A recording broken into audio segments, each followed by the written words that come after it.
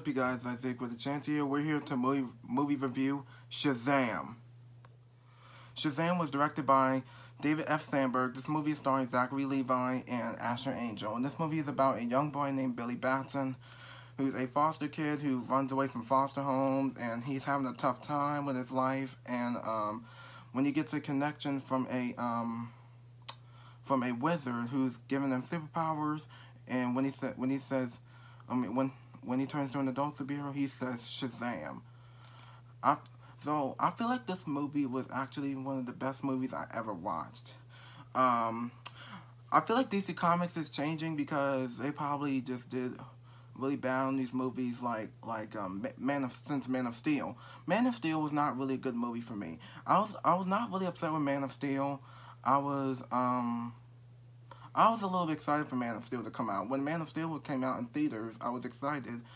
And when I watched the movie, I was like, never mind. Batman vs. Superman, I was highly upset with. And Suicide Squad, I'd probably go out of that movie for a minute. Because I feel like Suicide Squad wasn't all that good right now. But with Wonder Woman and Aquaman and Shazam, they changed it. They changed everything.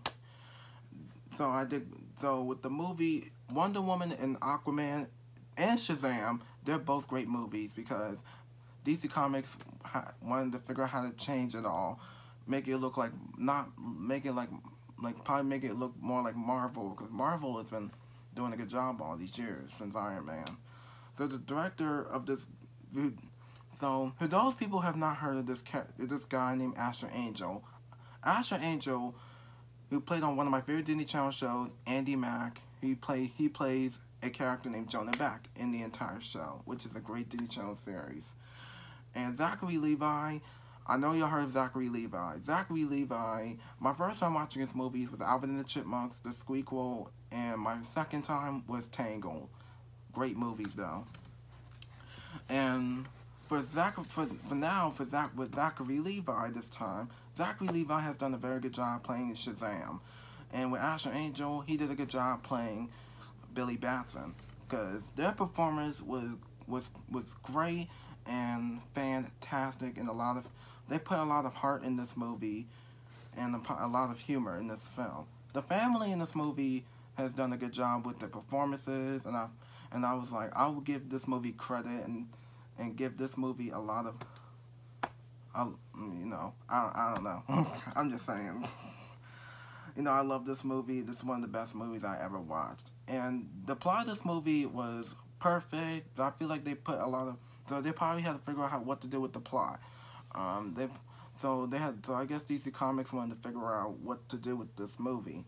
And speaking of Shazam, Shazam's name was Captain Marvel, but DC Comics wanted to take that name out of it and put it with Captain Marvel, which is a female character, with a Marvel character, and just name him Shazam, because I feel like Captain Marvel was the name, because the name Captain Marvel was taken by a female, and that's why I call him Shazam instead, because he says the word Shazam all the time whenever he turns to a little boy or when he turns into an adult superhero.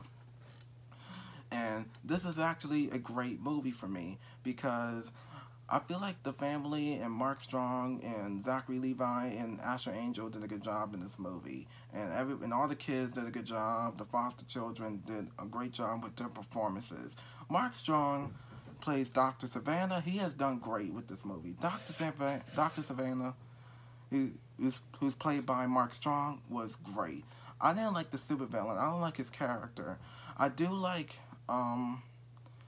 Mark Strong. I don't think I've seen any of his films. I've seen him before, but I don't think I've seen some of his movies. It's kind of hard to tell. And there's a lot of comedy and action in this movie, and I love this movie. There's a lot of comedy. I laughed at all the parts. It was so funny. I watched this movie last night on the Fire Stick, and it was really, really, really funny. And if y'all have not seen this, you gotta watch it. It's really, really good, and it's funny, and it's a lot of action in this movie, and that's about it. So I want to thank DC Comics for changing a lot of, I want to thank DC Comics for changing a little bit, just make sure nothing goes wrong with the movies and all that kind of stuff. But it's nobody's fault. It's just that DC Comics just got a little off a little bit since Man of Steel. It's not really the movie's fault. It's actually DC Comics has owned the film, and I feel like they want to change everything, which is a good thing, and that's good. And that's all I gotta say to this video. So that's about it. If you those have not seen this movie, y'all gotta see it. It's really good and it's really, really funny. So that's all I gotta say to this video, you guys. So be sure to like and subscribe and press the notification button. Follow me on Instagram and comment down below. And I'll see y'all on my next video next week. And thanks for watching.